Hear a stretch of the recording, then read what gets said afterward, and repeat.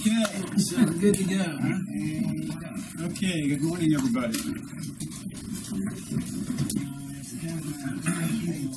Yeah, I got some. Don't mind all those people coming in. They're just running a little late. We are, yeah. It's okay.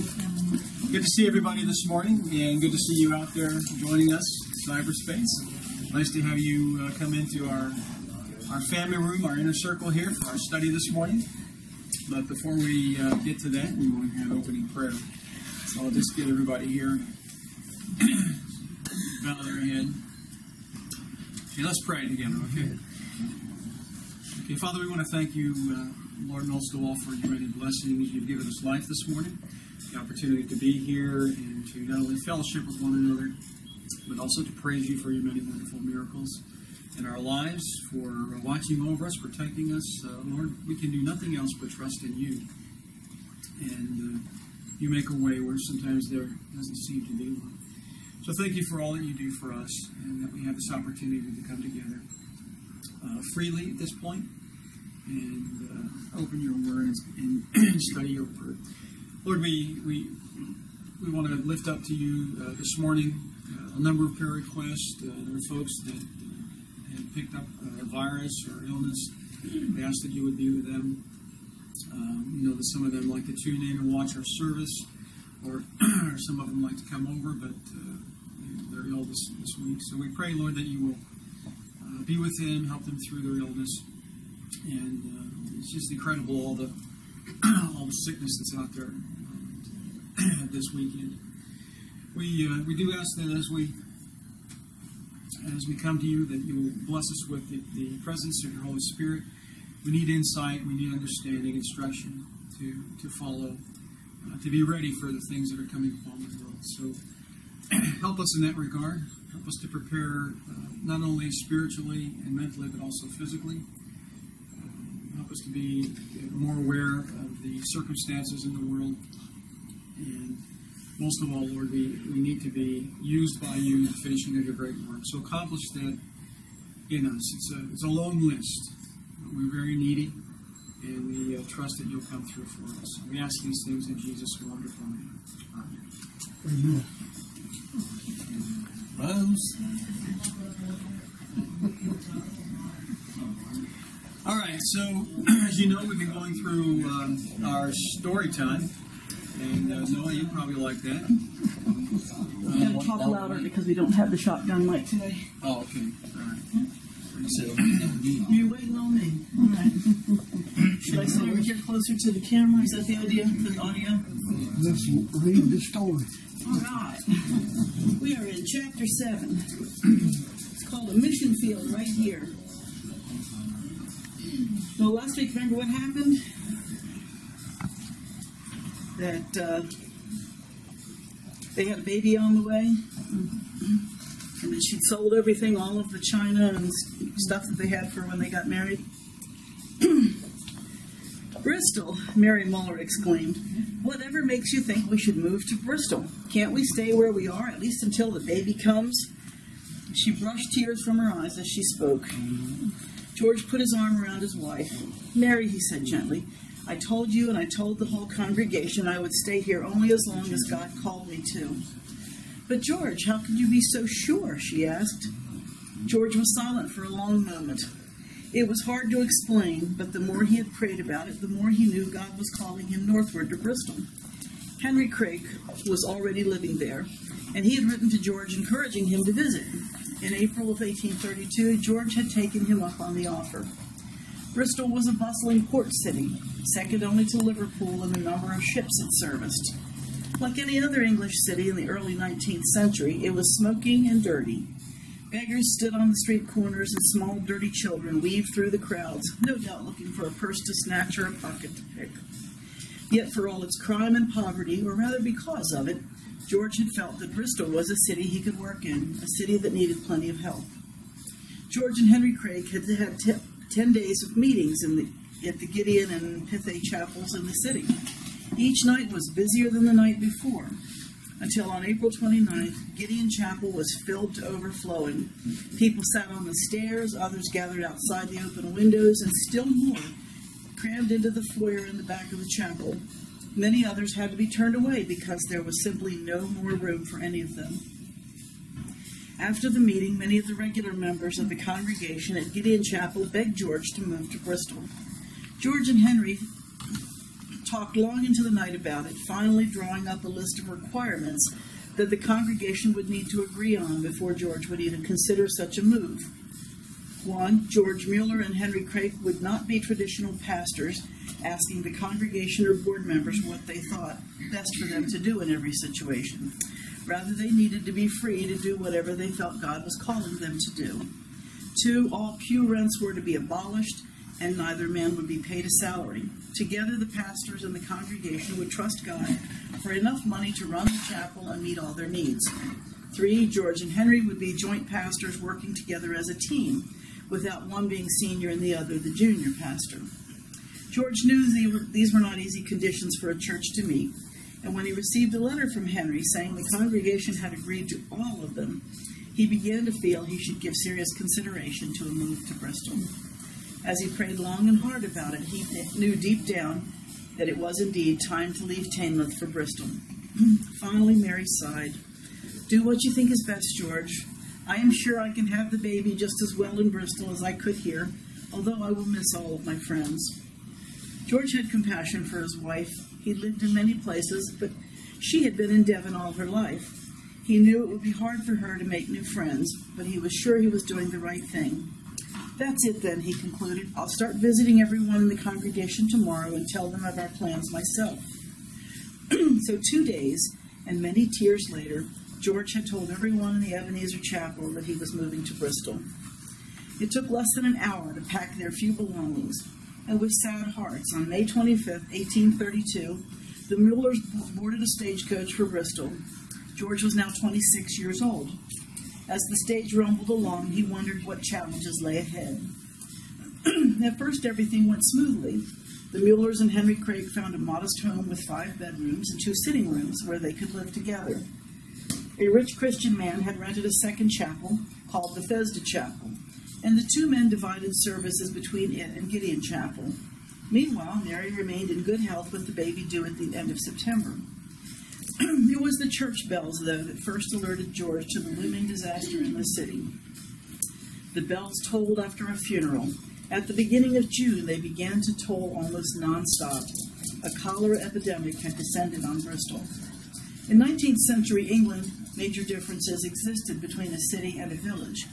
In villages, people lived in their own cottages or in small groups of row houses. They drank water from their own wells and got rid of their bathroom waste in their gardens. In the cities, Bristol included, things were much different. People lived in long rows of brick houses that snaked for miles without a single tree or field in sight. Dirty water and sewage overflowed from open drains that ran alongside the streets, and the water that was piped into houses was untreated and often carried germs and bacteria from polluted streams. These differences made conditions ripe for cholera. The disease spread into that city, and no disease was more feared than cholera was. It spread like wildfire, killing thousands of people. George and Henry were called out at all hours of the day and night to pray for those who had been stricken with the disease. Those who caught it usually died quickly. Often it took only 12 hours from the time a person first began to feel sick and started vomiting till the time he or she was laid in a coffin. That is, if a coffin could be found. The work was exhausting, and it seemed like it would never end. All through July and August, bodies piled up on the sidewalks, waiting for carts to carry them away. Often they lay there rotting for a week or two, because the cart driver himself had died of the disease, and it was hard to find someone brave enough to replace him.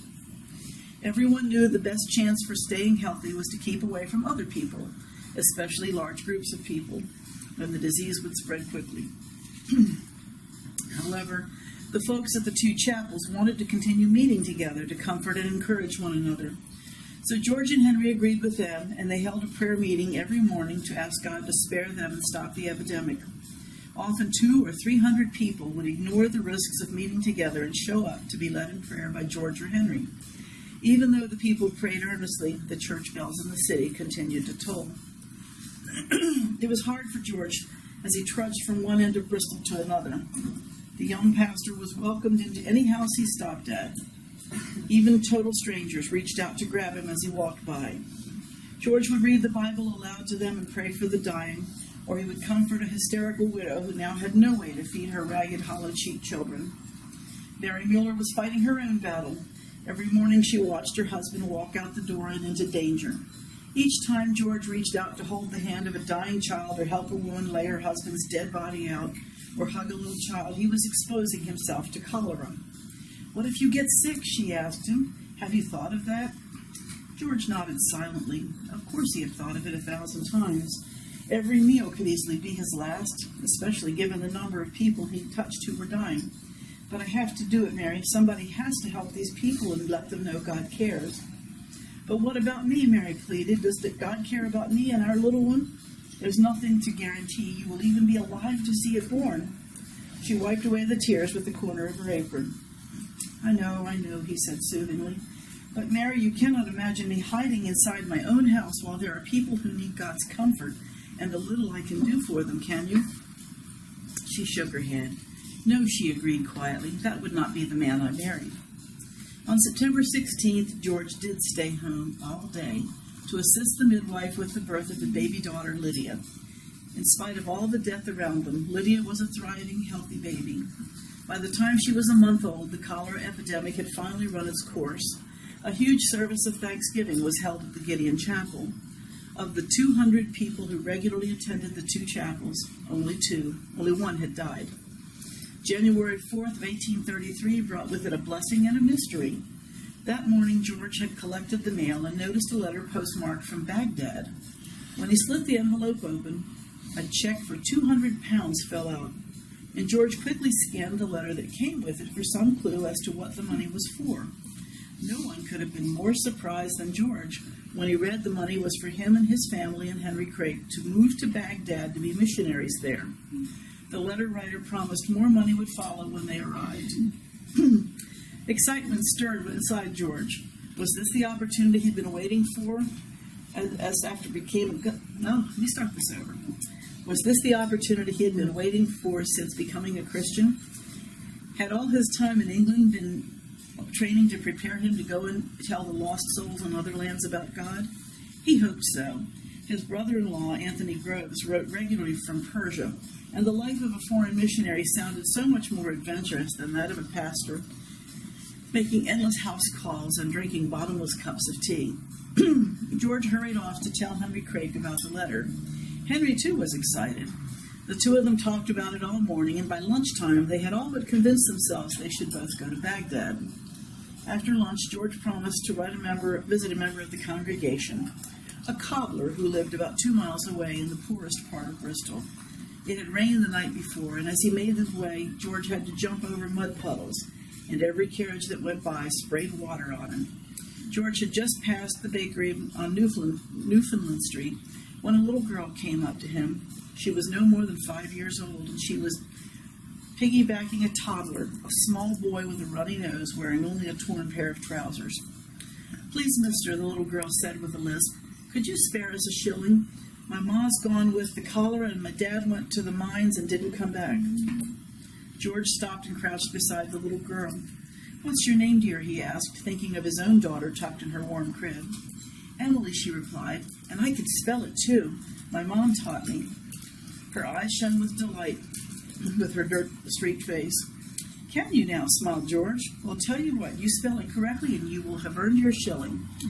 "E-M-I-L-Y, she said triumphantly as she stuck out her grubby hand. George laughed. "Perfect," he said, reaching into his pocket. "Here's your shilling, and God bless you, Emily." As Emily hitched her brother up higher on her back and picked her way through the crowd, George felt strangely saddened. He had seen little girls and boys like Emily every day in the 6 months he lived in Bristol, but none of them had affected him like this. Where was Emily going? Did she have anywhere to sleep at night? Was a kind adult watching over her, or was she at the mercy of some evil person? What would happen to her brother if she got sick, or where would she go for help if she got ill? These questions haunted him as he walked alone, and he wondered why he had not seen it before. He didn't need to go to the mission field in Baghdad or anywhere else for that matter. He was standing in the middle of the mission field. Surely there could be no more needy people in all the world than little children like Emily and her brother. Baghdad might sound foreign and exciting with its colorful bazaars and camels and pipe music, but there was work to be done in dirty, overcrowded Bristol. George did not know how to go about it, or what a lone person with no regular income could do, but he knew one thing. With God's help, he could do something to help the poor homeless children of Bristol. Yes, he said to himself aloud as he quickened his pace, God has given me a mission field right here, and I will live and die in it. So what do we find is the kind of interesting point of that chapter as you were listening? I think he's going to take a kid. He's going to take more than that one, I'll tell you. Did he start an orphanage? Started Several orphanages. Let me see. If it's the same one I'm thinking about, he prayed every day, and every need was met to feed them kids. Right on time. Okay, that's right, Lily. That's what I said. You guys will love hearing this because it builds your faith. You know, if God would do this for this man who was just one person who just wanted to make a difference where he was, then he can do that with us right here where we are. And that's interesting, you know, that it ended in that regard, that particular chapter, with him coming to a realization that, hey, I can do God's work right here where I am. And it's almost as if that had never dawned on him. I guess the general consensus back in the day was that I have to go to some heathen land, some foreign land to become to technically be a missionary. But what is every Christian, really? Every Christian is really a missionary. And typically, no person is living by themselves as a hermit on an island. They're all living around other people. And it's, of course, the gospel message is for everybody. So, But no missionaries think you got to go somewhere else to be a missionary instead of being right here. You know? Right. What's the saying? You know, I mean, when you're close around friends and loved ones, it seems like they, more than anybody else, would take your work for granted. You know what I mean? Jesus said that. Jesus said the prophet wasn't even accepting his own home. Right, because they're too close together. So the idea of going somewhere else seems to be appealing. And that did happen to George because he was from Prussia, which was, I guess, Germany, and to come to England, he was going to a foreign country. Sure. Luckily in Florida, no one really knows us, so this is a good thing. Well, no, I don't think so. I think there are plenty of people that know us around here. We may not realize it, but there are lots of people. There are lots of people that know us. Getting to know us now. But anyway, the point is that we have an opportunity to influence people all around us all the time. And if we keep in mind that we're always really a missionary for God, no matter when and how, then that makes a big difference. Mom had a poem that said, "I am my neighbor's Bible," and that's true because she said that the only thing they might ever see about Jesus is what they see within you. That's right. That's right. Same thing in the home. The biggest thing that bothers me is these little kids that they show on TV, you know, starving with the hair lips and Raggedy clothes. It's probably the same pictures they took 50 years ago or longer, but that bothers me more than anything to see them kids, especially the ones at St. Jude's Hospital. And it's designed to tug at your heartstring for sure. I bet they sure do. They take them kids. That really bothers me. All right, so this month our focus is on trust. You know, if you transitioning over to our study time, if there was a word that we could set out there as the word necessary for God's people at the end of time, it would have to be that word, trust, right? Trust. Right now, it's easy, relatively easy to say that we trust in the Lord, isn't it? It's relatively easy to say that because we don't have people throwing things at the house or shooting the windows out. We don't have to board things up because of relative ease in society. But as we get closer to the end of probationary time, what's going to be the circumstances that we will be living under? It's going to be worse than what it is now. It's going to be like, for all intents and purposes, it's going to be like a war zone. Okay? And I know people kind of sometimes question that, but when you look in Scripture, that's exactly where the Scriptures take us, isn't it? Mm-hmm. You know, the dragon was wroth. You know, that word wroth is kind of like, it means enraged. It means if you could picture like a mad dog, you know, barking and foaming at the mouth, snarling, wanting to tear something apart, whatever it can find. And so Satan recognizes that his time is running short. He has no choice. He has no choice but to go after the righteous, to try to turn them. Okay? Now, God is going to allow that to happen, right? Because by that point in time, we have grown in our ability, we have grown in our understanding of what it means to trust. Right? What it means to trust. We want to go through, again, we're focusing on Gethsemane, so we want to tie these two together because Gethsemane was the place where that was the forum that God was going to use to develop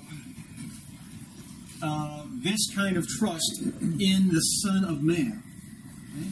Now, how many of you think that when Jesus was growing up, that at age 10, for example, he had the trust that he needed to go through Gethsemane? Anybody think that? No. Okay, how about age 15? Age 20? You know, did he have the trust that would take him through a Gethsemane experience? Yeah, what do you think? He was building that trust. Okay, well, he was developing it. He was growing. A lot of people don't understand that, you know, Christ as the man was growing in grace just like we are growing in grace. Every day, of course, the primary thing in his day was that relationship, that connection with his Father, right? Well, he come to live as a man just like we live as a man. Okay. That makes us, that helps us try to grow, you know, in trust too. Yeah, it's... Because we knew he did. His example was important to us. Right? And so as we study his example, we should apply the same principles to our thinking, to our lives, so that the result is the same. Okay? Because as you go through Scripture, it's just interesting to watch some of the people that God called for special things and how they had to develop that same kind of trust that we're talking about. Now, what we want to do, what we typically do this month, we want to break down Gethsemane's trust into 4 different areas.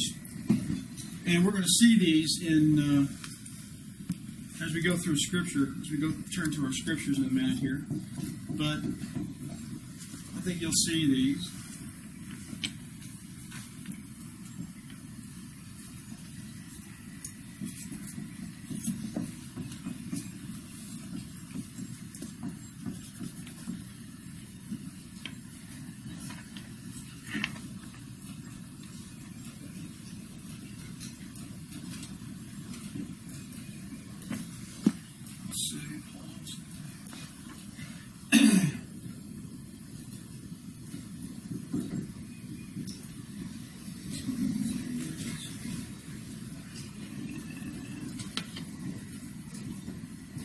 Okay.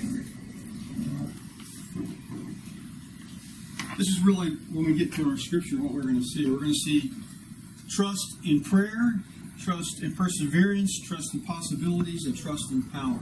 Okay? They're the 4 things that we'll be kind of considering this month when I'm here. leading out in the studies. The first scripture I wanted us to turn to is in the Psalm. Psalm 18, verse 2 is our key text that we're going to be looking at, our theme text, if you will. Psalm 18.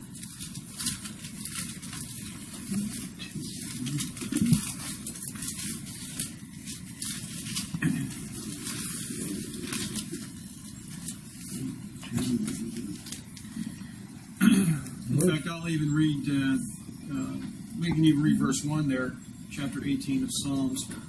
It says, I will love you, O Lord, my strength. And in verse 2, our theme, the Lord is my rock, fortress, and my deliverer, my God, my strength, in whom I will trust, my shield, and the horn of my salvation, my stronghold. Now, does that sound like the circumstance that we're in today? Do we need, does it seem like at this moment in history that we need this kind of protection? I mean, I can go out right there. now. I mean, some of you drove over here in your cars. You just left your house this morning. You got in your car. You drove down the highway, and you came over here, and you didn't have to go through any locked gates or iron fences or anything to get over. You didn't have to go through military checkpoints. Some parts of the world, that's routine. You go to Israel or other places like that, you've got military checkpoints at various places. You've got people walking around with guns strapped over their shoulders. I got one under my head. Well, that's good. But at any rate, I'm just saying that it doesn't seem at this point like we are at that place yet where God has to be. We have to trust Him so much. These terms are warfare terms. He's my fortress, my deliverer, my strength. He's my stronghold, etc. There's going to come a time for us, particularly as we move toward the close of probationary time. Satan recognizes that he has to gain access to us in some way. And so he'll start using co-workers, neighbors, friends, anybody that he can to bring an assault upon us. Okay? So that what's going to happen is we're going to end up feeling very much alone, very much isolated, very much like we're being targeted, and that's because we are, right? And we have to understand that we are going to be targeted for elimination, right? Elimination. Right. We have to recognize that the main objective for Satan is to perpetuate his own existence. The only way he can do that is to eliminate true believers. It's his only option, you see. He's worked all through history to trying to deceive, trying to distort the truth, trying to deceive people, to move people voluntarily, to have people themselves basically move themselves out of harmony with God's word and God's will. And many have done that, right? Hasn't many people gone down the broad road, and that broad road leads to destruction, right? But if you make a commitment to stay on the straight and narrow path, I will guarantee you that he's going to sit there. He's going to have people on both sides of that path taking pot shots at you because you've set yourself up to be a target because of your commitment. Okay. So this text is going to mean a lot more to us at some point in the near future. But trust is not like a light switch that you just go and flick it on. Trust is something that has to develop, right? It has to develop. Now, what we want to do is we want to go. How do you develop it? That's what we want to look at. That's what we want to consider. That's the key thing. We want to make sure we don't miss the elements necessary to develop that kind of trust that we're going to need. And the best place to go is to go to Gethsemane. Will we know that we have that kind of trust?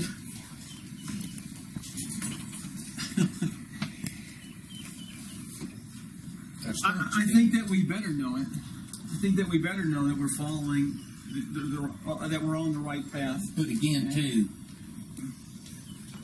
Christ, even when he was in the Garden of Gethsemane, and he prayed 3 times, Father, take this cup from me. It's not that he didn't trust. It's just that he couldn't see the end from the beginning as the man Christ. Well, as we go through this, let's He did that as a man. I mean, just like we do. Yeah, so we're going to have to go through these things in order to accomplish that. You're not going to get that trust unless you have adversity. Sure is. Adversity brings trust. It should. It should. And with those who have made a commitment and are convicted by the power of the Holy Spirit, then yeah, it's going to work that way. Okay. We may not have it at the beginning or at the start, but we will start developing it. Right. Actually, before, well, What word have you got there? But it says my buckler. Buckler. Yeah, you're in. Is that what you? Is that what yours says? Which What does that mean? What verse are you looking at? Well, it's in Psalm 18. Psalm there. 2, 18. Yeah, a buckler being a shield. I have the word shield there. A shield. A shield.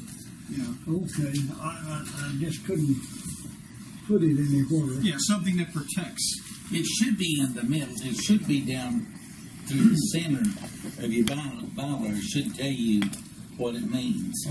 Let me just share with you, because That you don't have. some of you haven't been to Israel, and I've had the opportunity to go to Israel, and of course to go to Gethsemane and the Garden Tomb.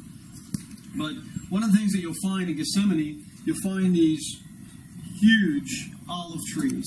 Okay, and an olive tree, it's interesting. This was kind of the perfect place for Christ to have gone, because an olive tree. These olive trees here are about 2,000 years in existence or over.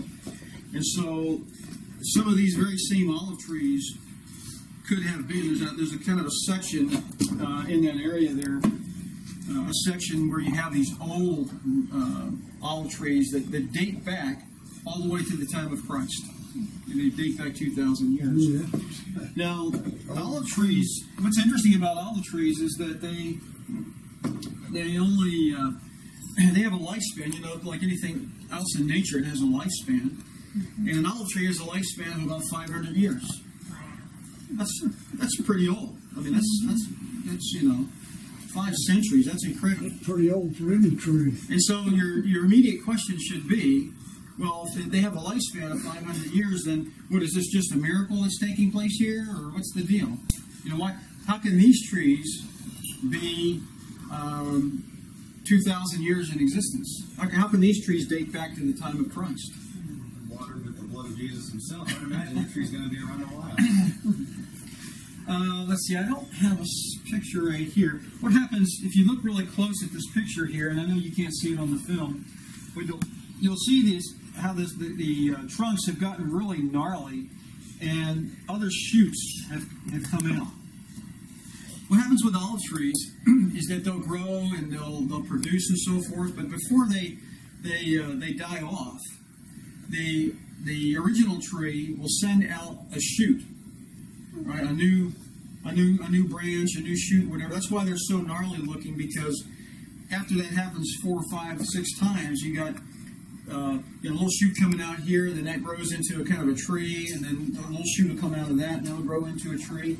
But you have this about every 500 years. You have this tree actually perpetuating itself, life just continuing on with another shoot out from the original tree. But then the original tree dies, right? It kind of just remains there, and then the other tree starts to grow. So you get these really gnarly, crazy-looking kind of trees, and some of them are just amazing to look at.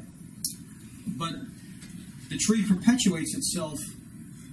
The life continues to grow, basically in another tree. I mean, it'd be like if we live to be 100 years old, but before we pass on, something else shoots out of us and starts to develop into another person. How crazy that would be, right? And then the old person dies off, and the new person takes life. That'd be kind of crazy, wouldn't it? But that's really what happens with olive trees. So some of them grow to be quite old.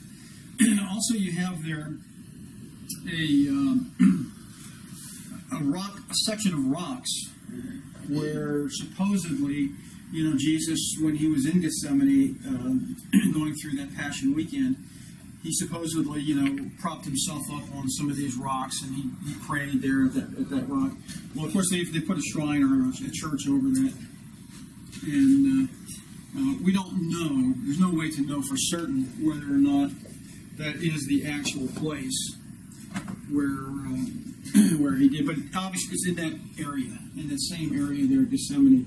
That's the same Gethsemane that existed during the time of Christ that we find there today if you go and visit. And it's kind of a neat place to walk around. If you ever go to Israel, you definitely would want to go there. Did you go in the tomb over there? Which tomb? The garden tomb? Yeah. Yeah, you can go into the garden tomb here. This is the tomb here. Of course, it's down there too on the picture. You can go into that. That's in the garden tomb area, which is a different location than Gethsemane. Okay, basically what you have. But is it the real tomb? The one that It is the real tomb. was buried in. That's correct. It is. It is. It is the original tomb. What you have is Jerusalem is a city of three mountains, basically: Zion, Moriah, and Mount of Olives. And you've got the Temple Mount here on this mountain area. Then you have a valley running down through here called the Kidron Valley. And then the Mount of Olives begins over here. And Gethsemane is over here going up the mountain. Okay? Gethsemane is all this mountain area going up on what's called the Mount of Olives. Okay? But you got this Kidron Valley going down here. And then you have the city of Jerusalem over here. This would be the Temple Mount, to give you an idea how that's laid out. So when Christ wanted some time away from the hustle and bustle of city life, so to speak, or urban life and the crowds, they would find their way over to the Mount of Olives. Basically, on the slopes of there, you had the groves of olive trees, and they would go in there and they would find a place to rest and relax and just kind of kick back. What is it, about a mile's difference or something? I wouldn't even say it's that. I mean, I would say maybe more or less, maybe not even half a mile. From here to here, probably just a half a mile, maybe. I mean, So it'd be a day's journey, 7 days journey. yeah, it could be. Definitely be a place to come and relax. But I mean, that's not what's going to happen here. Open your Bibles to Matthew 26. You have some commentary in the book of Mark, but mostly Matthew 26. You have the plot to kill Jesus, the anointing in Bethany. Jesus celebrates, of course, the Passover with his disciples. What words? He institutes the Lord's Supper. I'm just kind of looking at the highlights down through the chapter. But it's not until we come down to verse 36.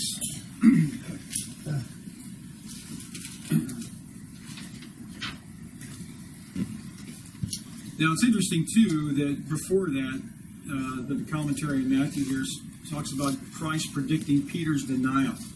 Right? Now, remember, Jesus is trying to get these guys that have been with him for 3+ years. He's trying to get them to the place where they will trust.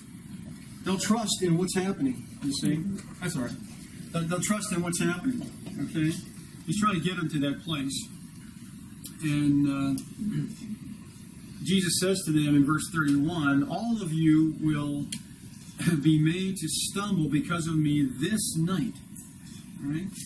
So you can imagine if you were back there and you were one of them, and you'd gone through the Passover meal, etc. And of course, Jesus is trying to get them to realize, hey, this is all pointing to me. I'm the Passover lamb. They don't really want to believe that. I mean, Christ has told them, even on more than one occasion, he's told them, I'm going to die, I'm going to be killed, etc. And in 3 days I'm going to be raised, etc. I mean, he's told them this information to try to get them ready for the event. But as you can imagine, they have been trained all their lives to understand what? What have they been taught concerning the Messiah? That he's going to be a ruling king. He's going to be a ruling king. What do you say? I just said that he would be a conqueror. Yeah, he's going to come, and they're under Roman oppression. So the Messiah, in their minds, is going to come, set them free from the Roman yoke, establish his earthly kingdom, they're going to be, the authorities in the kingdom, the ones sitting on his left and right, and so forth. They didn't even expect him to come as a baby. They just expect him to appear, poof, Right. and he'd be a ruling king. They'd come in and wipe out the Romans. Sure, and along the way, as you read through some of the other aspects of Scripture, you see them hinting at, hey, is this the time where Jesus asserts his authority? Is this where he takes over the throne? And it seems like even in opportune times for him to do that, what does he do? Tell the people to go away and let's go over here. So he really thwarts their motives in wanting to set up an earthly kingdom. And what does Jesus keep telling them? My kingdom is not of this world. Okay, he keeps telling them that. But again, you can see how if you've been trained if you've grown up being taught a certain thing, how that tradition kind of gets a hold of you and it sets in. And even with, here's the Son of Man, here's Jesus himself, trying to move you away from that, and you're resisting. And so there was some resistance there, and even thinking about the possibility of him laying down his life. I mean, to them, that's defeat. We're not, we're looking for victory here, not defeat. Right? Well, when he rode into Jerusalem on the donkey, that was the sign that he was the ruling king. Everybody accepted that. They knew he was going to be the ruling king when he was on that donkey. That's how they interpreted it. Yeah, that's exactly how they saw it. Yeah. But 3 days later, they're the very same ones that said, put that sucker to death. Yeah. But he's not riding in as king. He's riding in as priest. He's riding in as the offerer and the offering. And the conqueror. Right, yeah. Okay, so Jesus is telling them, look, all of you guys are going to stumble because of me tonight. And he says here, he quotes, I will strike the shepherd, and the sheep of the flock will scatter. Wow. If you could imagine yourself hearing that, you're thinking one thing, but here's Jesus telling you, the shepherd is going to be struck, and the sheep are going to scatter. I mean, that doesn't sound very positive, does it?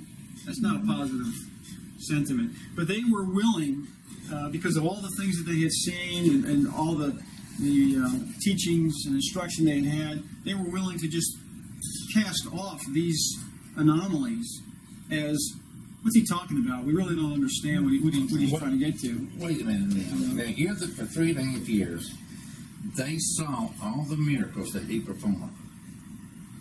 There's no question. There's no question in their mind as to actually who he was. They knew he was the Messiah. Then how could they at this point not see it? I mean, even after he tells them. They don't understand the plan. God has orchestrated a plan. We call it the plan of salvation, the plan of redemption. God orchestrated it before the world was even created. They have bought into certain interpretations that actually are erroneous to describe the plan that God has put in place. And so it's because they don't understand the plan. Okay? And I could say the same thing about modern day Christianity. Modern day Christianity really doesn't have a firm grasp of the plan of salvation. Okay? They think they do because they've embraced half of the covenant component, but they're only grabbing half of it, not the whole thing. Okay? The disciples grabbing the same thing all the time. Yeah. So you can go down there to any Baptist church you want to. It's the same preaching every week. Just about like going to a Catholic church and they go through the rosary every week. They go through the same. I mean, it's they just say the same thing. They don't use the rest of the Bible. Yeah. This striking the shepherd, right? If you notice the next verse, the striking the shepherd here is striking the shepherd down. Okay, striking the shepherd was taking the shepherd out. Okay, striking him down. Because look at verse 32. But after I have what? Been raised, right? I will go before you to Galilee. So again, Jesus is trying to really prepare them for what is about to happen. Okay? He's trying to prepare them. Peter answered and said to him, Here, this is Peter, right? Yeah. Even if all are made to stumble because of you, I will never be made Now, to stumble. now listen, when Peter said that, he meant it with all his heart. He believed it with all his heart. No ifs, ands, or buts. Right. I'll stick you with you. No, he even proved it when he drew the sword and tried to cut that rascal's head off. And is that because he trusted in his Messiah? He trusted in his rabbi? No. It was because he trusted in himself Okay. by saying, hey, I will not. There's nothing that can separate us. Okay, and so we're starting to understand there's something about trust, this kind of trust, that is goes beyond our own ability, our own trusting in ourselves. In fact, to trust in ourselves will leave us vulnerable, right? As it did in this. As it did here. So Peter is boisterous Peter. You know, I will never stumble because, you know, etc., etc. And Jesus said to him, assuredly. You know, I bet he looked him right straight in the eye and he said, absolutely, definitely, you don't know what you're saying. I don't think him denying him is the way he felt like he was going to do, you know, or he didn't understand that part. Well, you notice how specific, look how specific Jesus gets in his reply. Assuredly, to Peter. Yeah, assuredly I say to you that this night, before the rooster crows, which would mean you're getting ready to dawn for the next day, right? You will deny me 3 times. That you even knew me. Well, you'll deny me 3 times. Peter, of course, you know, being, again, boisterous Peter, self-confident Peter, self-confident, right? Even if I have to die with you, I will not deny you. He believed that. And then look, and so said all the disciples. So Peter basically now is setting up everybody. He's setting up everybody to take a major fall. He wasn't looking for him to do what they come to do. Yeah. Let me see if I can find real fast that there's a quotation in the book Desire of Ages. You know, but now listen, we're no different than Peter was. We say here, and we say right now, I will not turn against the Sabbath. I will not. But yet, unless we build up the faith and the trust, we will. You're going to have something to stand on, or you're not going to stand at all. Well, I hope that closes. I'm keeping the Sabbath and doing my best to keep the 10 Commandments. Whenever God closes probation, I want to be on the side that I get that help from, because you'll be the same from then on. There's a quotation in here where she's talking about this situation here. And I'll have to see if I can find it later. It's either in chapter 73, I think, or maybe before.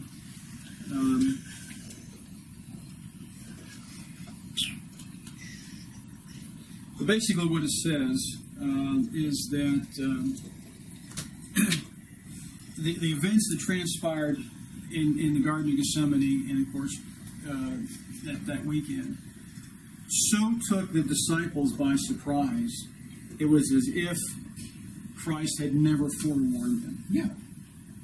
In other words, he was telling them all along, this is going to happen, this is the plan, this is what needs to happen. And yet they were just blocking that out of their thinking because they were so programmed to think that the Messiah is coming, he's going to set us free from the Roman yoke, and we're going to rise victorious, and we're going to have a kingdom, earthly kingdom of peace and prosperity and all this and that. And so that was their expectation. And when Christ would interject these other things, like I'm going to be struck down and I'm going to be, crucified, etc., they were like, I don't want to hear that. You're talking about something else there. But they wanted him as king to set it up and get rid of the Romans. Right. But when it did play out the way that it had to, They were devastated. The disciples were devastated. I don't think they understood, what, that they would be resurrected and to heaven and back. Yeah, I mean, they truly experienced hope, their hope, right? I mean, they were living the reality of their hope there with that communion, and they were crushed. I mean, they were crushed. Yeah, their hope was destroyed. They're very core. Now, we're going to go through a similar experience that Jesus went through in Gethsemane. We have to recognize that the same scenario is going to play out. Okay? We have an expectation of how things are going to go. We don't know every detail. God is sparing us from every detail because of how devastating it would be. But we also are going to come to the place where our situation seems hopeless. Okay? They pass that law, we're going to have to be right. We need to know. Carry us down to the jail house. We need to know ahead of time that our scenario is going. God is going to allow things to take place. He's going to allow circumstances to develop to bring us to the very core. I mean, to the very edge as well. We're going to be tempted. It's going to be very easy to be tempted that God has forsaken us. He has cast us off, to be an appetizer for the dragon, so to speak. Mm-hmm. And hopelessness could well up in our own hearts and minds. Wait a minute. Now, wait a minute now. Go ahead. Keep going. Are we being shown things today that we are overlooking or rejecting like the apostles did? That we see things, we are so tunnel visioned that we see things exactly this way that we can't see these other things. He warned them. Is he warning us? Is he telling us? Are we overlooking things that we should be not zeroing in on? I think we are and will be in the exact same scenario, maybe even worse than what the disciples were right here. So many people. What does Paul say in Corinthians, right? Second Thessalonians? We are children of the light, not of darkness. Okay? We have insight, we have understanding as to not only what happened in the past. After Jesus was crucified and resurrected and everything, then that's when they really hit them, It wasn't, because, where did they end up? One of them did the way they was crucified, upside down and in prison and everything. Yeah, but where were they during that weekend? Where did they end up? The disciples. They were gone with the exception. They scattered. See where they're scattered. They scattered, right? Just like the enemy prophesied. The shepherd was struck down. The sheep scattered. Okay. Where did they end up during that weekend, crucifixion week? In the upper room. They ended up in the upper room, and they had the door bolted shut for what? Fear. For fear. And then Jesus appeared. They thought they were next. That's whenever they begin to get the right. We will end up. Listen, God's people at the end are going to flee to the mountains and to the forest. What are we fleeing from? Why are we fleeing? Aren't we the ones that are going to be victorious? Yeah, but it's because of the anger of the people out here that are trying to kill us. Because they think we're the ones bringing all this stuff on them when it's actually themselves. Can there be fear and trust at the same time? Sure. Yes, sir. Okay. I'm just saying, I'm trying to paint a picture of the reality of what God is going to allow to take place. Just like you're not going to be afraid. Yeah, just like what He allowed here. That's what trust is ultimately tested, though, is when there's fear. Absolutely. Well, see, it's easy right now, right? It's easy to sit here. What it is, it's your actions, regardless of the fear you may have, is what counts. You might be afraid. Yeah. But are you still, even being afraid, are you still going to stand up for the Lord? If you do, then okay, that's trust. Yeah, that's faith. It is. That's a great definition. I heard a professor at Caribbean Union College one time say, if a man goes into battle and he despite the intensity of the battle, he goes out and he acts heroically instead of cowardly, right? We call that bravery, right? And so for the Christian, if the Christian acts despite any doubt, any fear, that's really true faith. Let me tell you, True faith, right? Let me tell you, a man that receives the Medal of Honor, the highest award you can get, you ask him and talk to him, and he'll tell you he was the scariest man there. Right. The only reason he fought so hard is because he was the scariest. He acted despite the fear. Yeah, he acted regardless of what the fear may have been. Well, he can be scared and still, that's what makes him have the faith. His actions. Okay, let's go back at to that. Matthew here. All right, so Jesus is telling his disciples right up front, you're going to be afraid, you're going to be scattered, you're going to deny me, etc. And of course, their response is, "Oh, no way, not me." Okay.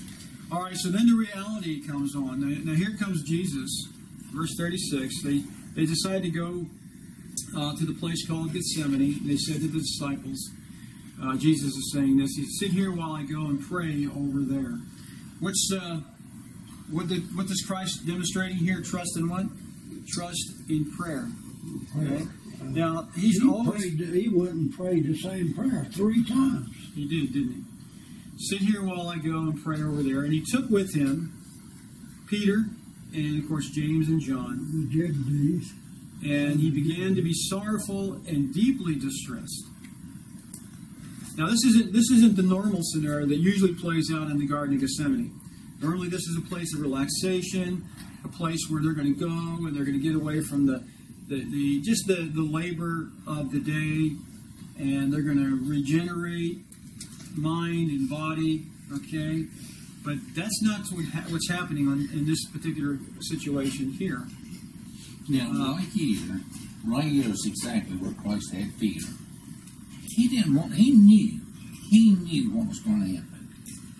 And it says here that he began to be sorrowful and deeply distressed. But yet, even with the fear and the dread of having to go through this, he still said, "Father, not my will, but your will be done." What is his expectation? Right from Scripture here, we see what Christ's expectation is as he begins to go through this. And what is he actually going through? Well, remember now. Why is he deeply distressed? Well, number one, now listen. He didn't understand. Well, no, listen now. This is what he thought. This is the man part of Christ that thought this, okay? He knew when he died on the cross of Calvary, he was dead for eternity. He was taking every man's sin upon him. He was going to be separated from the Father forever. He was dying for eternity. That's what he thought right here, right now. He couldn't see through the portals of the grave. When he died, he knew he was dying for eternity. What else? What do you think, Ken? It's hard for me to explain, but we'll take a stab at it anyway.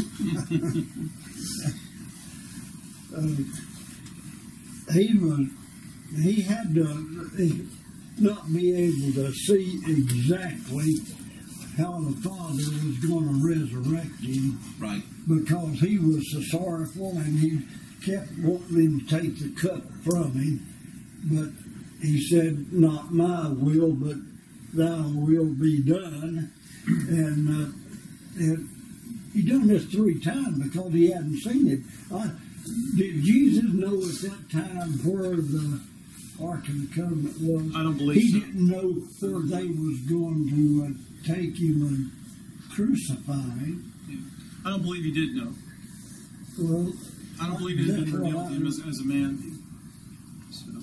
He probably didn't, but whenever they carried him and put him on the cross, that's where he couldn't see how this was going to play out. Notice this from Desire of Ages. It says, Because he said, why hast thou forsaken me? Yeah. That was something he was really bothered. Notice this, it says, throughout his life on earth, he had walked in the light of God's presence. Now, that may be a little bit difficult for us to ascertain and to understand completely.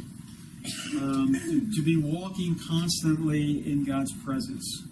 Of course, he had developed, as he grew up from a child, he developed that, he was developing that trust relationship day by day, right? He was praying to his Father. All the miracles that he had performed, were they performed by him? I think They were performed through him, right? Right. By the power of God. God turned his back because of the sin that he was taking on him. Okay, there you go. And There you go. Jesus couldn't see this. It says here that, it says, when in conflict with men who were inspired by the very spirit of Satan, Christ could say, he that sent me is with me. The Father hath not left me alone, for I do always those things that please him. Okay? So he and the Father, you find in John, particularly the Gospel of John, Jesus would always say, the Father and I are One. We're one. We're one. He tells Philip, if you've seen me, you've seen the Father. Okay? So, I mean, they were walking in harmony, in one spirit, one purpose, right? One desire, right? All that. But now, as he's going into Gethsemane there, he seems to be shut out from the light of God's sustaining presence. Wow. Okay? God is, like you said, God is looking away because why? Because Christ is becoming sin for us. Okay? Right. He started the process of becoming the substitute. Is starting to take place right here in Gethsemane. Okay? And because of the closeness that he had with the Father, any little bit of alteration in that closeness is going to be dramatically felt, right? It's going to be dramatically felt. It says, the guilt of fallen humanity he must bear. It says, now he must be numbered with the transgressors. Upon him who knew no sin must be laid the iniquity of us all. So dreadful does sin appear to him, so great is the weight of guilt which he must bear, that he is tempted to fear it will shut him out forever from his Father's love. Okay, forever. Feeling how terrible is the wrath of God against transgression, he exclaims, and this is actually the next verse that we didn't read yet, my soul is exceeding sorrowful, even unto death. Right? Christ senses, he realizes that the weight of sin is going to just crush the life out of him. Okay? And so that's why he is praying, Father, take this cup from me. I don't want to drink this cup if it means me separating from you for all eternity. Right? I mean, that's in his humanness. That's definitely a very logical, sensible plea in his humanness. Right? So he says, my soul is exceedingly sorrowful, even to death, and then he turns to the three. Right?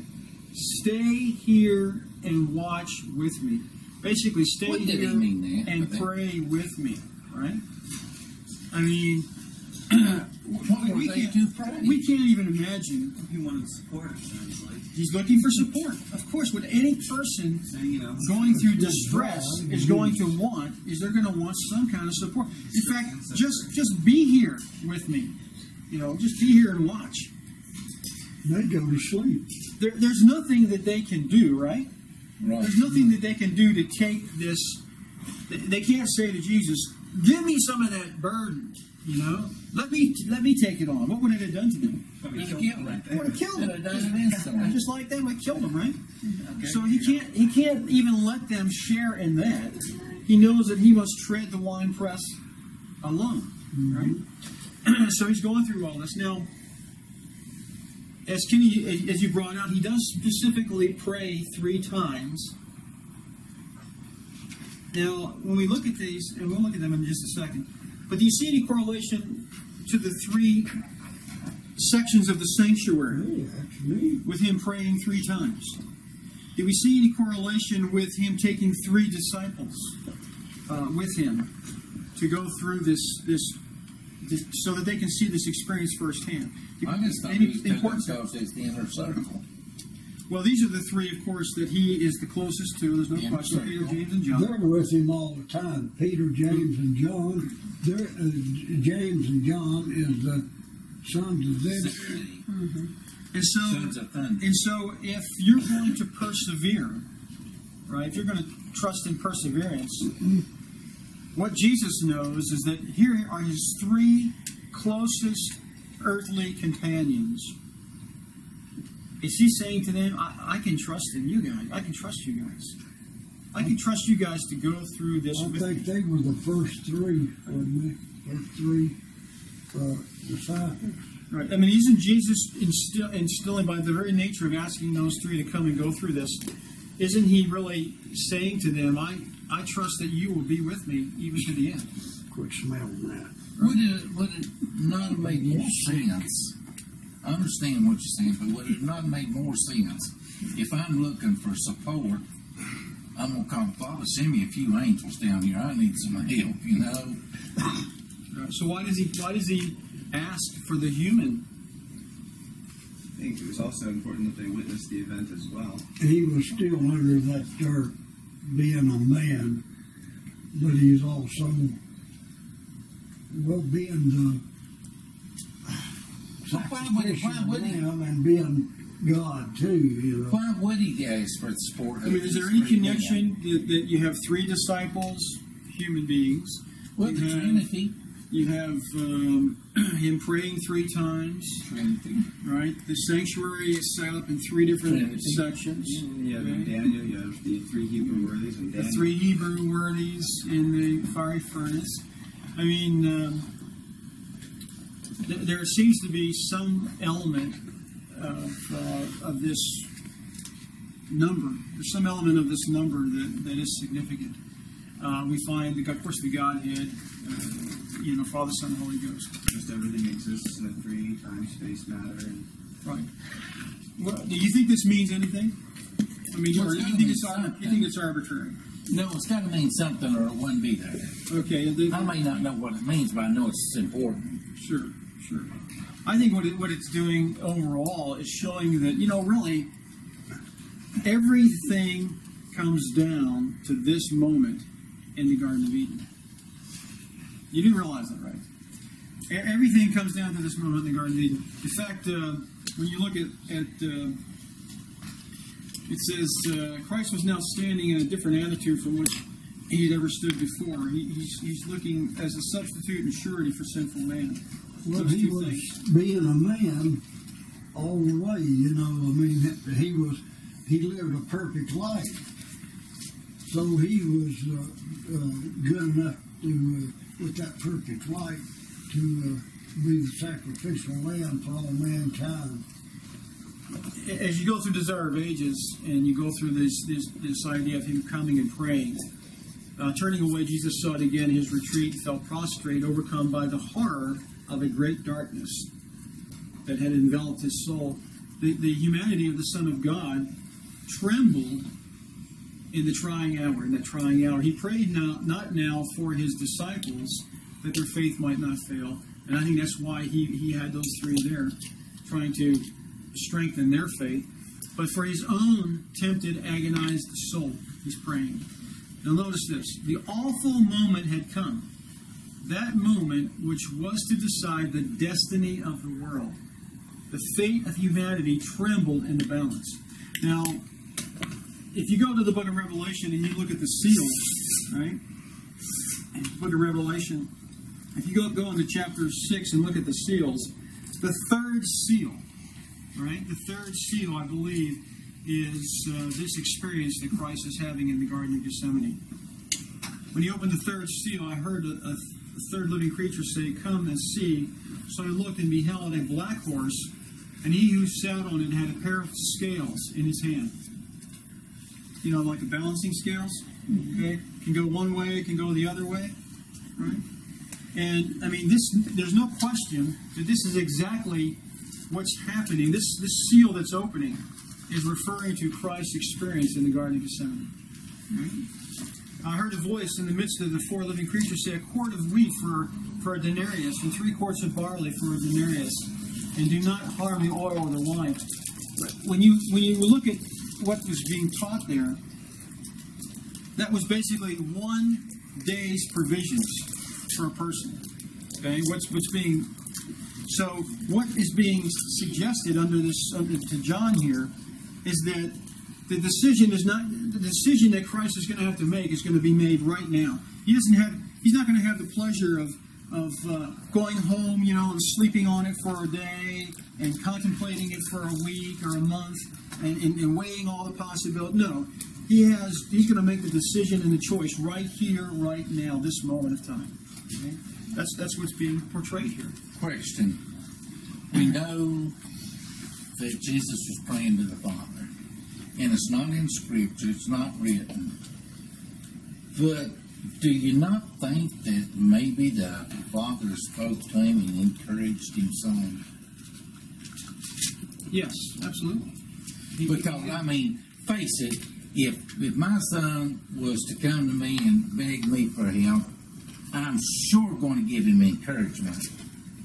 And Father's greater than us, so he's bound to. Even though he knows he's going to go through this, he had to hear something from him in order to keep going. We'll read that in just a second here. In verse 39 it says, "He went a little further than the 3 disciples. He fell on his face and he prayed, 'Oh, my Father, if it is possible, let this cup pass from me.'" Okay, so he's feeling the separation. Separation is beginning. It's taking place. He's feeling the weight of sin. The wrath of God is. Before he's totally in harmony with his Father. Now he's experiencing the wrath of God against transgressors, against transgression. Okay? And so he is, in his humanness, he's crying out, if it's possible, let this cup pass from me. Now, he doesn't want to feel, when you're close to God, you don't want to feel distant from Him. You don't want, if you're walking in the light, you don't want the darkness to overcome you and to overtake you. You want to walk in the light. That's where you need to be, right? And so this sin is causing separation. But you can imagine the sin of the entire world that he's paying for here, right? So he comes back to the disciples, and what does he find when he comes back to them? They're sleeping, right? Now, I'm sure the hours it's getting late, right? I'm sure they've had a long day, and fatigue is setting in, right? And the only thing he asks of them is just basically stay awake and pray with me, right? Do they really know what's going on here? Now they may have even went to sleep, and I've done it myself. They may have went to sleep praying. They could have been praying and went to sleep. Okay, I feel confident to suggest that they started out praying. Sure. And they started out fulfilling that request, right? But then when you stop and slow down, if you sit, right, and the blood starts to slow down, you start to drift off, right? I have gone to sleep praying and woke up, I don't know how long. Okay. Yeah. So he comes back. So why didn't Jesus just look over there, see that they were sleeping? He may have been too far away. Right. And not actually go to them. Why get up and use all that energy to go to them? Because he had to wake them up so that they could pray. He was tired. He needed help. Could you not watch with me 1 hour? Mm-hmm. He knew that they were coming to get him. What the soldiers was coming to get him. That's the reason he had them watching. I guess he had been praying for at least an hour. I guess Jesus knew that, but they didn't know that, right? And we know that he had been praying for at least an hour. Okay. Could you not watch with me 1 hour? If we think as we head very rapidly to this time of the end, if we think that it's going to be less difficult, less trying, less stressful in any capacity, we have deceived ourselves. It's going to be ramped up so much so that we are going to be pushed to the limit. Well, what does Scripture promise us? I promise that no temptation will overtake you, such as common to man, and I will make a way of escape. We looked at that all last month, right? Yeah. Okay. So we've got those promises that God knows what we're capable of. He knows what we can handle. Even though we are going to be pushed to the very limit, okay? The disciples here were being, in a sense, pushed to that limit. Christ is making it obvious to them that, you know what, guys? You're really letting me down here. You're really letting me down, you know. Watch and pray lest you enter into temptation. The spirit indeed is willing, but the flesh is weak. So, again, he goes a second time. Now, look at the prayer this time as compared to the first prayer. The first prayer was, Father, if it is possible, let this cup pass from me. Okay, that's the first prayer. What's the second prayer? Oh, my Father, if this cup cannot pass away from me unless I drink it, your will be done.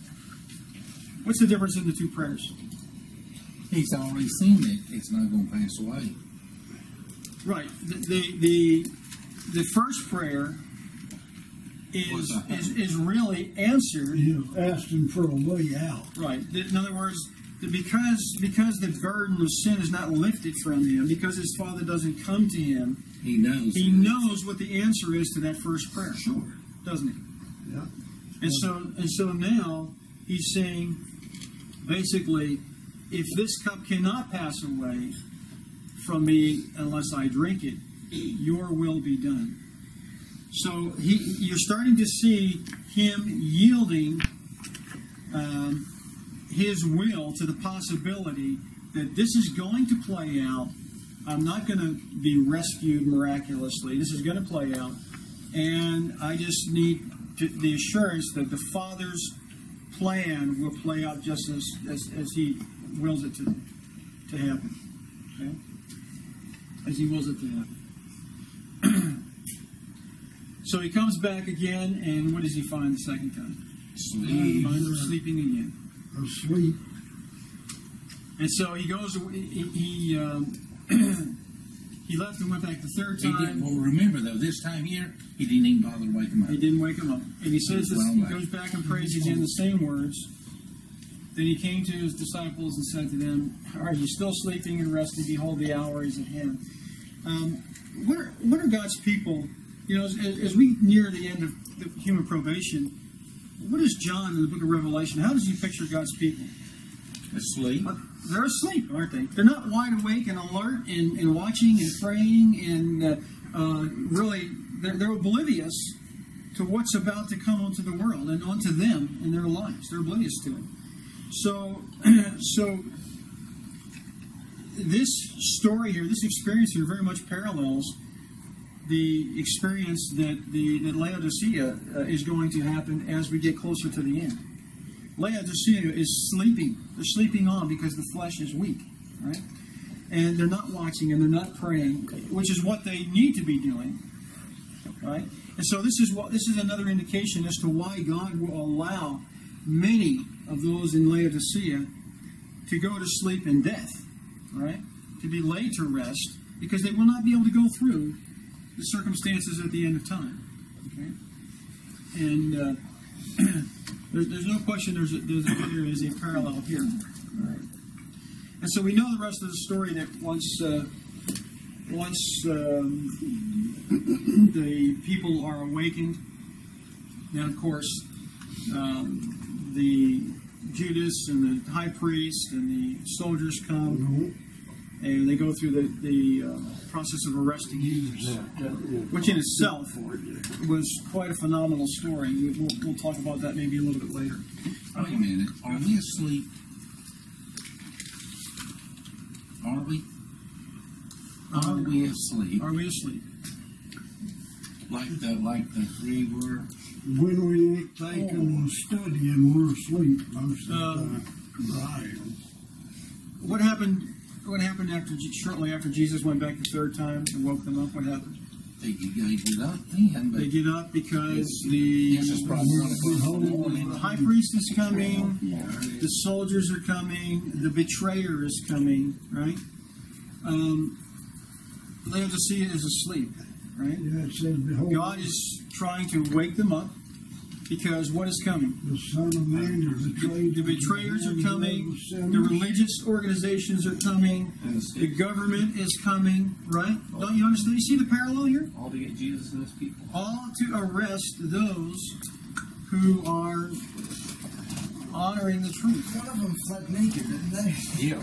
And it says, rise, let us be joined. Behold, he is at hand that doeth betray me. And is that That's in that's in actually that's in Mark. That particular there's one verse that talks about that in the book of Mark. It's not even mentioned in He Matthew. almost got caught, but he got his coat, he's got his robe off, and took off. God is robe took off right. Ran off So, naked into the woods. so again, somebody's being accosted, but they run off naked into the woods. I mean, again, that's a picture of God's people fleeing into the wilderness with nothing, right? Going with nothing, fleeing into the wilderness because of the circumstances playing out. Okay? Were they all going to be arrested Should be a commercial. because they grabbed hold of them? Don't be one of those. Were they all to be arrested that night, or just Jesus? Well, you remember Jesus What they twice. say? Twice he says, "Whom do you seek?" Yeah. Right. And of course, the first time what happened They fell back and fell down. when he said, When he said that I am. "Now, why did they what was going on there? What was going on? Because I'm getting Well, ready to Judas read had the just commentary. betrayed him and led the Pharisees and the guards to arrest Christ. Right. But how did the people that were there to arrest him? How did they end up getting knocked down to the ground? When his They were knocked down. They were knocked down to the ground like dead men. How'd that happen? Well, that there was one He said, that I am he. they were at the tomb. That's right. He said, "I am he." What did he say though? What was it that he just said? What did Moses hear at the burning bush? I am that I am. That is the sacred name. Name. That is God identifying himself. And when he said that, he was saying, I am God. That was one of the things that the Jews asked him, they hated because he used that expression before Abraham was I am. Right. That's when they wanted to charge him with blasphemy because he was claiming to be God. And I think in that instant when he said I am, I think they saw a flash of this and did what everybody does when an angel comes and manifests himself and they see a holy being in front of them, fall flat on the ground. Well, why ain't the Pope stoned? Don't they do that with the Pope? They might fall flat on the ground. Yeah. Well, no, I'm talking about why they stoned him because he's claiming to be God. That's blasphemy. Benny Hinn seems to have a gift. Well, that's he's got it wrong. What happened to Jesus in Gethsemane? Remember, as he's going through this chain of prayer, trust is building, is developing. Okay, right? He's weighing. He's weighing in the scale. He's weighing the balances. Humanity's being weighed in the balances. Okay. If you read through the chapter on Gethsemane in the Desire of Ages, it is very insightful. What does God do? What does God do to prevent His Son from dying? That's an angel. Sends an angel. He sends an angel. Oh, you mean in the garden In the garden. itself? In the garden. Okay, so in Luke chapter 21 or 2, I think it is. I think it's 20. 21 or 2. Chapter 22. Yeah. God sends an angel there to strengthen him. Now he's already been sweating blood. You know, we talked about that initially, which is called hematidrosis. It's where the capillaries in the skin actually burst, and the blood, of course, then has access into the pores and the sweat glands, and you actually sweat blood.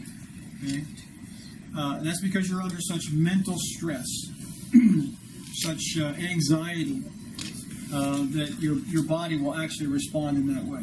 Okay, it's actually a medical condition. But God sends an angel. Let's see here. Whenever Jesus there, told me he could ask his God for a legion of angels, Now, last week we mentioned this. There's a reason why God is not going to allow his son to die right there. Okay? I mean, Jesus had made the decision, your will, Father. He asked him first, take this cup from me. And then he realizes that's not going to happen. So then he says, if I've got to drink this cup, your will be done. In other words, let it play out exactly according to your will as necessary. He makes the decision, he makes the choice right there to become the sacrifice for humanity. Okay?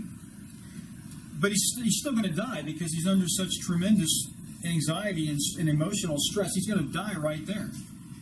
And so what God does is God prevents them. And people don't understand that God is actually stepping in and preventing his son from dying right. Even though he shed blood, and even though he made the choice to become the substitute, the sacrifice, God steps in and says, I cannot let you die right here. It's the wrong place and the wrong time. It's the wrong place and it's the wrong time. Okay? And now he has to allow him, he's going to go through, of course, this whole process too of being arrested, which again is the example for us today that the church and the state and even family, even close relatives or whatever, will betray you. Okay? So all that is allowed to take place to be an example to us, to show us what's going to happen in the near future. Yeah, well, see, they all went before the top dogs, in the church and the town, Correct. They're the one that drug him here and there and tried to make him look bad by spitting on him and calling him everything. But yeah. What's God doing? What's God accomplishing by allowing his son to be arrested and to take him, into let the government get a hold of him and interrogate him and et cetera, et cetera. What's the purpose in all that, you think? For the right time and for, I guess, give the Christians more. He's confronting them. He's confronting them, isn't he? He's confronting them. Not only that, but now let's remember now, the whole entire universe, unseen worlds are watching this play out. Correct. And they're sitting here and not really, they know who their king is on this. But this is right here is going to show just how evil Satan is. That he is the one in the wrong, and that God's character is perfect. Right, an innocent person is being persecuted, brutally persecuted, to try to gain control of mankind, of mankind. Not just a human being. No, the prince. And as Kenny's saying too, there's a timing issue. The Passover lamb was sacrificed when? At 3 o'clock. 3 p.m. on the day of the Passover. Okay? And so they have to allow for time. He has to get out of the garden. He has to go through, a whole experience of back and forth like a ping pong ball. See, they could have arrested him, took him straight to jail, waited till 9 o'clock in the morning, took him out and hung him. But in order to just see how evil and how far Satan had fallen and how much hate he had, they had to go through this supposed trial. Right. They had to make it look legitimate. Yeah. Right. Even though the whole trial was just a complete Sham. That's all it was. Complete sham. He wasn't even guilty. Right. In the Jewish jurisprudence system, if all of those that were in attendance, if all the Sanhedrin voted guilty, the person automatically went free. Automatically. Because they knew in their own bylaws They set it up that way because they knew that you couldn't get 70 people, or the number that were there, to believe that, to look at the same, come to the same conclusion about anything. If it was as I said. Well, also they said that it proved a conspiracy because that person had no defender or intercessor. Right. So, and they were supposed to vote from the youngest to the oldest. That didn't happen. So that the older members didn't influence the younger members, etc. I mean, there were all kinds of things that they violated. At like 4 o'clock, 5 o'clock in the Yeah, someone morning. was supposed to rent his garment, but They're supposed to Right. begin after sunrise. Let me come back to this right here for a second. It says, the world's unfallen and the heavenly angels had watched with intense interest as the conflict drew to its close. Satan and his confederacy of evil, the legions of apostasy, watched intently this great crisis in the work of redemption. The powers of good and evil waited to see what answer would come to Christ's thrice repeated prayer. Angels had longed to bring relief to the divine sufferer. Now, the whole universe, not just angels, the whole universe. But this might not be. No way of escape was found for the Son of God. In this awful crisis, when everything was at stake, when the mysterious cup trembled in the hand of the sufferer, the heavens opened, a light shone forth amid the stormy darkness of the crisis hour, and the mighty angel who stands in God's presence, occupying the position from which Satan fell, came to the side of Christ. The angel came not to take the cup from Christ's hand, but to strengthen him to drink it, with the assurance of the Father's love. You see, he came to give power to the divine human supplement. Okay, supplement. He pointed him to the open heavens, telling him of the souls that would be saved as a result. Now here's the angel, which was what we know probably Gabriel, right, standing the one closest to the throne. Here's the angel. Here's what the angel tells him. He pointed him to the open heavens, telling him of the souls that would be saved as a result of his sufferings. He assured him that his Father is greater and more powerful than Satan, and his death would result in the utter discomfiture of Satan, and that the kingdom of this world would be given to the saints of the Most High. He told him that he would see of the travail of his soul and be satisfied, for he would see a multitude of the human race saved, eternally saved. I mean, here's Gabriel coming down saying, you're on the right track, you're in the will of God, you know, you've got to drink this cup. What's that? Yeah, you've got to drink this cup. Persevere. Persevere, because the possibilities are absolutely astounding. Absolutely astounding. I've come to give you the power to face this, all right? So, since Christ's agony did not cease, however, but his depression and discouragement left him. You can imagine, and see, God's people are going to go through a similar experience as they go through the time of trouble, particularly after probation closes. There's going to be depression and discouragement as we watch the world just literally fall apart at the seams, and literally millions and billions of people, their lives lost. It's going to be absolutely overwhelming.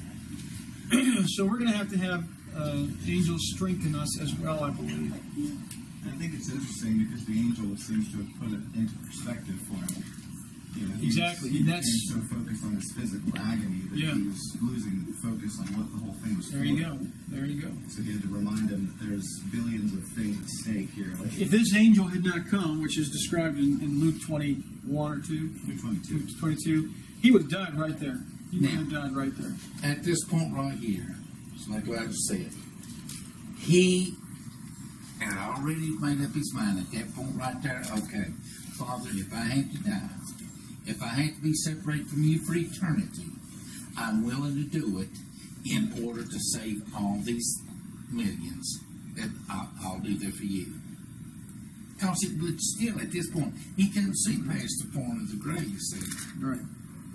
But he was willing, in his mind, he actually thought this is an eternal separation. It comes down to trust. Yeah. It comes always back to I don't know how this is going to work out, but I do trust you that it will work out.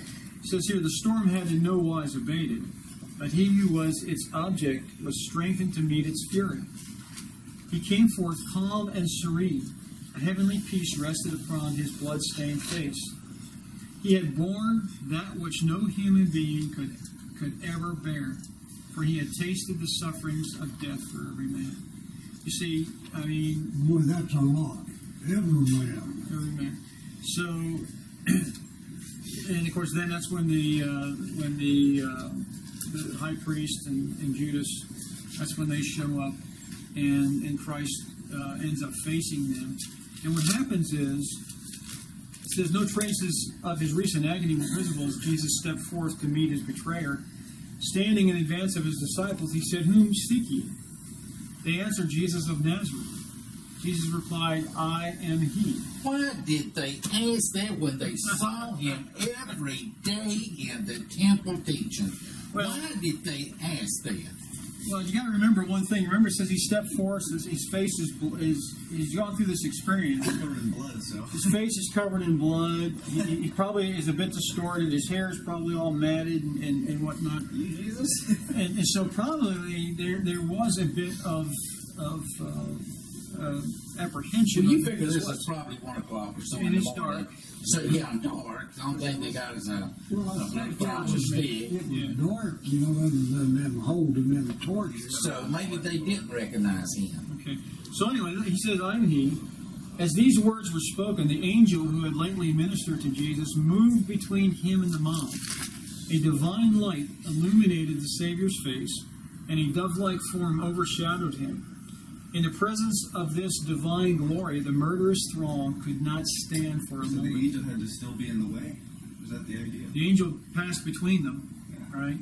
And of course, Christ, then a bit of divinity flashed through Christ's humanity at that point. And it says the murderous throng could not stand for a minute. They staggered back. Priests, elders, soldiers, even Judas fell as dead men to the ground. Well, That would have told them something. That's why I was- You would think. I just don't get it. You would think. You'd think they'd have gotten up and said, "Have a good night. You see, relax, enjoy yourself. Here, let me bring you some tea and some crackers and cheese." People. What does that say, Ken, about those people? What does that say about those people? You're fueled by satanic rage. Satan really had a hold of them, you know, There you in go. order to them to continue. And what do we have at the end of time? What do we have in our experience? In our experience, what's the time of trouble such as never was? Yes.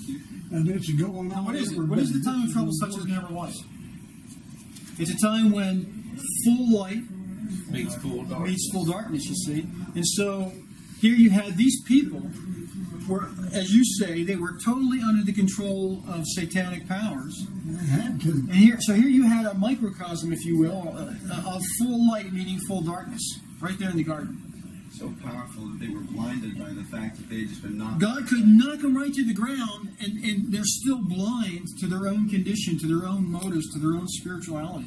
They're blinded to it. What's it going to be like at the end?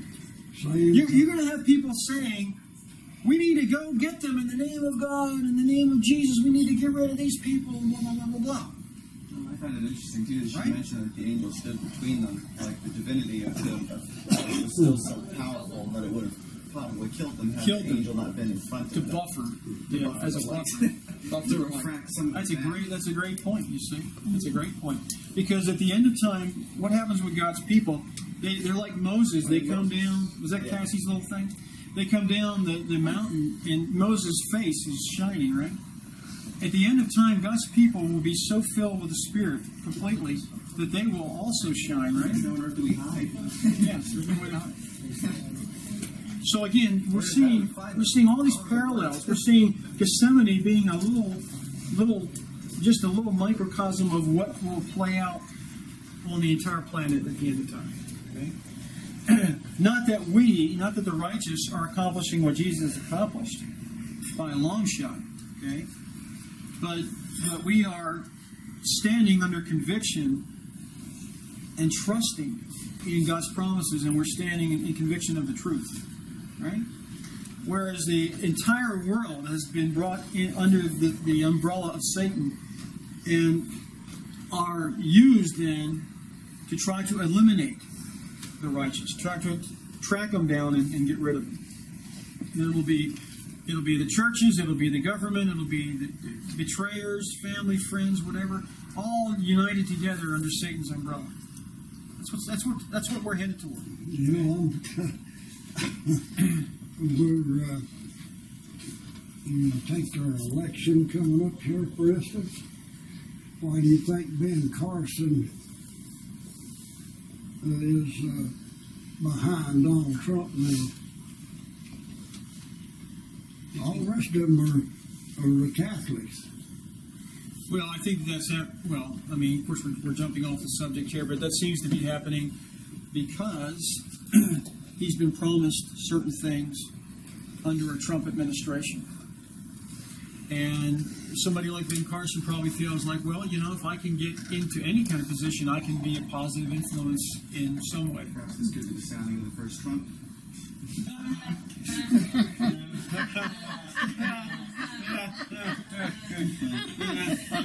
I think the first trumpet has long sounded. Yeah, I think this might be the sounding of maybe certainly another trumpet. So me, I'll tell you what now, I mean, there are more the Catholics getting into government, they're getting into the Supreme Court. Oh, they have total control of the place. Yeah, Absolutely. It's going to be more government all the way. Yeah, any reasonable person looking at things objectively would realize that the form of government that we currently have has become very much distorted from its original purpose and intent. Right. And should be set aside and a new structure that would prevent all the perversion and all the jury rigging and all of the manipulation, and something could be done. Okay. However, Scripture has basically told us that we're going down this road for a reason, and it's to bring us to this place at the right time. And so that's why things are playing out the way that they are currently. Those that have their eyes open spiritually, of course, should be able to see these things and recognize them for what they are, and it's just prophecy being revealed. And actually playing. You know, it's, you can tell by the weather, the heavens, and all the disasters that's coming up on Earth, and it's getting faster and faster, more of them every year. Are we out of time? Are we out of time? What time is it? 12? Yeah. Oh, really? Okay, well, then I'll save some of the stuff. I wanted to talk about some individuals, Noah, Elijah, Gideon, Enoch. I wanted to talk about a bunch of people that demonstrate this power of trust, but we'll do that next time. Okay?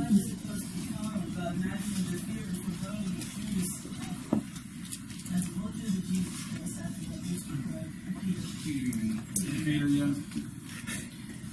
Yeah, I mean, there's so much to the story, and of course, so much for the disciples to learn. They were going to face their own trial of trust and time of trouble. And on it, what's important is to recognize that there was an individual basis. I mean, individually, they had to face, just like Jesus. The same thing will happen with us. No matter if we're with a crowd of people or wherever we are. And the righteous will be few in number, there's no question. In fact, there will only be 144,000 around the world, living saints that go through the last plagues, I believe, after probation closes. But just like Gideon's 300, they're going to have to, despite what their senses are saying to them, despite what you see, despite what you feel, despite what you hear, you're going to have to stand on trust. Stand on the promises of God. And so we'll talk more about that in a few weeks. I think Larry or Elijah will have the service next week. That's good. And then have the service next week, so please tune in for that, and you'll be excited to hear what they come up with. But this month, our focus, from my standpoint, will be on that key word, trust. That's going to be so important as we go on. All the disciples ended up with that trust. They did. They all died, and sure, as martyrs, and crucified upside down, sure, and yeah, all except one. Yeah. John, of course, he was banished to Patmos, but And it was as an old man that he does probably the greatest work with putting together the book of Revelation. So God uses this old man in prison on an island. Quite incredible. That's where trust will take you. You trust God even through those circumstances, and God can still use you, and God will use you. So that's the importance of trust. Labor of few. Anyway, let's close in prayer. Let me just invite you to pause for a moment. Father, we want to thank you that we can look at the examples of trust from your word. And of course, the ultimate was as your son went through Gethsemane, he went through that experience. And we can only read the words on the page and only pick up on some of the perhaps major circumstances there, but how fascinating it will be to sit down with Jesus himself and have him share that experience firsthand. We thank you, Lord, that your son was willing to travel that road. He was willing to trust you, no matter what it felt like, no matter what it seemed like, no matter that hope, that he was discouraged and that hope seemed to have fled. But we're thankful, Lord, that you were willing to strengthen him, that he made the choice to set us free from sin and death. So words are so easy to say. We pray, Lord, that just as you strengthen your son to walk through his time of trouble, that you will strengthen us as well. You'll strengthen us to continue to make the right choices, that our lives will be a very testimony, our actions a very witness that we trust you implicitly. So guide and direct and bless each one of us to that end. Be with those who are watching, who are listening. May they truly grow to trust you to that degree as well. It is what we need. It is what the 144,000 will have to utilize in order to walk through a time of trouble such as never was. So thank you for informing us, instructing us, blessing us to this end. And may we give you all the praise and the honor and the glory. And we ask these mercies in Jesus' wonderful name. We do ask that as you have fed us spiritually, we pray a blessing on the physical food and our fellowship, that, Lord, we might be fit vessels for your use. And we ask it all in the name of your wonderful Son. Amen. Amen. Thank you, everyone. And thank you for joining us online. And we look forward to seeing you again next Sabbath. God bless.